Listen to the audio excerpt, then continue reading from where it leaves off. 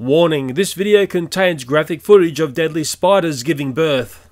If you suffer arachnophobia, this video is not for you. Well, sorry for the rushed introduction here. Finally, I've got video of a redback spider laying its eggs and making the egg sac around the eggs, which is being played with right now. It looks rather gruesome, doesn't it? This has been very, very elusive for me to capture. They tend to do this when they are in total isolation. My spiders get given a night time, and this is the first time that I've peeped into their little home and seen the egg sacs being developed at this stage and been able to finally get this on camera.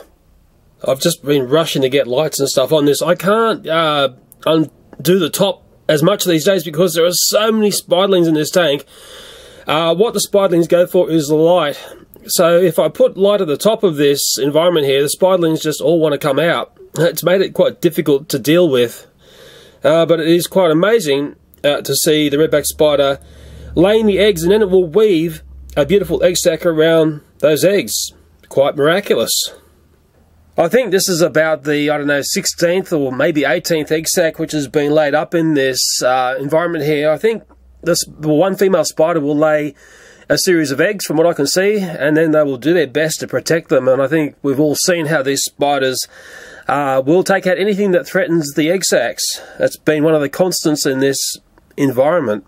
And what they say is it can be an average of 250 spider eggs inside an egg sac. Well, it can range from between 50 to 500. So average is a fairly dangerous word. And I'd agree with that. There have been some egg sacs I've seen which opened up, and it seems like not many spiders come out, but other ones, it seems like you get hundreds upon hundreds. Sorry for the messy glass. Because of the spiderlings, I can't get in there and clean it like I used to. And maybe the exposure is all over on the shop in this video because I really just had to run and get this, because this initial part actually happens in a fairly fast amount of time. I noticed in nature that anything where things are vulnerable, it tends to be done at speed. And then it's a case of the point now of the redback spider, the female one, putting the web around the eggs that have just been laid up. I've caught that moment a number of times, but just seeing the eggs getting laid has been so difficult to video. It's not funny. I just thought, boy, oh boy, I hope I'm not going to miss out. But finally I've got it. Of course, I was tracking a lot of these egg sacs and their development. I can tell you how long it's taken some of them to open up. It's roughly around about 6 weeks, and it all really depends on a whole bunch of variables. I was sort of reading that it can vary anything between 3 to 4 weeks to maybe blow out right out way past 8 weeks. So, it really is a great unknown when an egg sac is actually going to open up and how fast the spiderlings will develop and finally break free. Well, I've just changed over to a black background so you can see the web that the egg sac is now being wrapped up in. To me, it's like a 3D printer in the way the spider works. Maybe there's a name for that sort of web ability, but like I said, I've caught them, when they're finishing these egg sacs off that many times, but just to get that moment when the eggs are being laid, I'm feeling freakishly lucky today. It is quite mesmerising to watch. I haven't been able to capture the footage of the spiders mating. I believe they do it via the mouth. Please correct me if I'm wrong. I don't know, maybe it happens in a very, very short period of time. I have heard the females will eat the male as well. But from what I've noticed is that these are prolific breeders, these spiders. I think if I was going to say, what's the one thing I've learned about redback spiders and looking at them in this tank, apart from being amazing killers and taking care of most things that go into this tank here, their ability to breed and breed in huge numbers really puts rabbits to shame. I think that's been quite astonishing to see. Nevertheless, I am that happy to get this footage. It's not funny. It was always the mysterious aspect to the egg sacs, and just seeing that first initial clump of eggs and the way the spiders then go and dab bits of web, layer by layer, to make the beautiful egg sac that the spiders get born into. And when the spiders come out of their initial eggs inside the egg sac, I think that happens within a couple of weeks, and then the spiderlings develop on like a yolk in there. I'm not an expert. I've just read a wiki page, so I'll always say when I'm being a wiki expert, I'll tell you. I can't stand people who don't disclose that they're not experts and trying to sound like one. I'm not a spider expert, but I have learnt heaps and heaps by looking at these spiders in this spider tank. Sure, it's a bit of an unnatural environment, but I'm sure we've got a far grander appreciation of these spiders than before. Yes, they are pests in our backyard. They are dangerous pests, but they're also miraculous critters as well. I'll have to hand it to them. They are amazingly efficient at killing, amazingly efficient. And I'll just keep talking through this because I'm capturing this at normal speed. There's been a couple of times when I've caught the egg sacs or finishing off in time-lapse, and they look accelerated and a little bit rushed. It hasn't taken very long for this redback spider to get to this point here. Literally, 10-15 minutes. And it just keeps going layer up upon layer upon layer until you can barely see the actual eggs inside, that ball of eggs. Now, what I've noticed is as they develop, they will change colour, and they'll get darker and darker as the spiderlings are inside and they're growing, and you'll sometimes see movement inside. It looks a bit creepy if you get light shining through at the right times. And it's the other thing I've noticed is they'll often look crinkly. But when they hatch, it's not as if they hatch and there's like a burst of spiderlings. They seem to mysteriously just come out, almost like, you know, the word's out, and one by one they'll come out, and they'll tend to rush towards light. That's the one thing the spiderlings will always go for, is wherever there's a light source. So if you remember when I was capturing these spiders in our infested backyard, they're in very dark, recluse areas. The spiderlings need to find light to basically catch the wind, put some web out, and find a new place to start breeding and developing, because that's the way these spiders keep on going. The bulk of the spiderlings would be killed by predators, lizards and other insects and other spiders and things.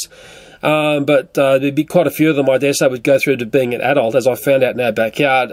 Far too many, as far as I'm concerned, were basically fully developed females.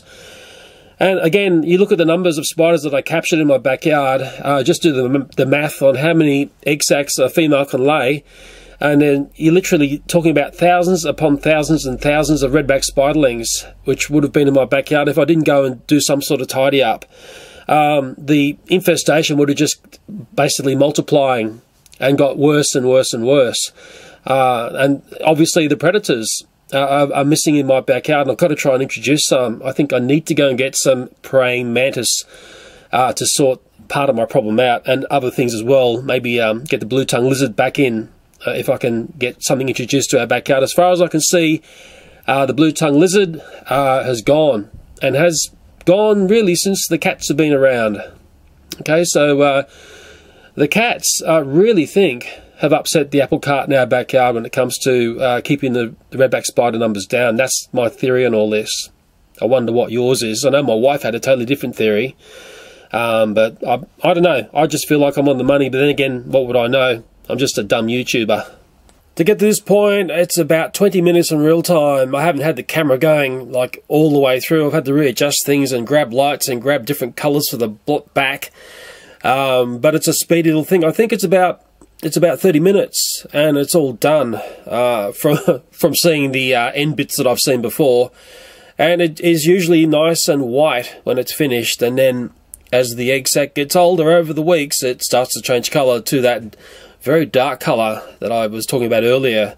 Up in the foreground, of course, there's the redback finishing off its egg sac there, but if I pull a bit of focus here, I see my finger in reflection. There is a redback up the back there, sucking on a Christmas beetle, because we're right near Christmas as I'm doing this video. Who knows when it'll be uploaded to YouTube, but they seem to love Christmas beetles as a feed. In fact, it looks like it's a Christmas beetle and cricket conglomerate. I notice I like to do special meals like that.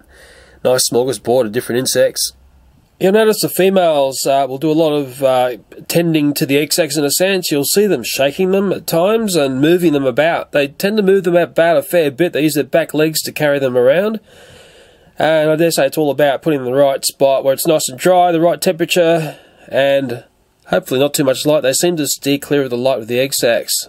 It hasn't taken very long at all, I can assure you, and that egg sac looks like it's nearly finished. What I've noticed is that when they do make their egg sacs and lay eggs, they will spread it out over a fair bit of time. Now, this female here has got her group of eggs. I think that's maybe her fourth. Mind you, there are two others over there that have been abandoned. Maybe that's from a redback that was killed, because they do eat each other. They are total animals, these guys.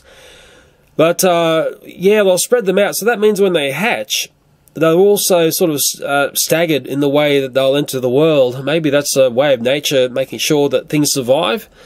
But I have noticed that in this spider tank, it's not as if you get multiples of egg sacs in a week. What I've found is I'll get maybe 1 or 2 in a week, and that just goes on for week after week after week across multiple female redback spiders. I think the total number of spiderlings that'll be in this tank, it's going to be in the high thousands. Multiple thousands of spiderlings will be enjoying this home here, eating each other. And the one thing I do know is that the female redback spiders, the large ones, will eat a spiderling like a lolly. It's almost like a one suck and they're gone. I have seen that. It is extremely hard to get on camera. I've only got it through time-lapse, and that distorts the whole time factor of it. But the big females, those spiderlings are like lollies for them. Just going back to the white background, we can see the spider easier like that. The black one reveals the egg sac easier.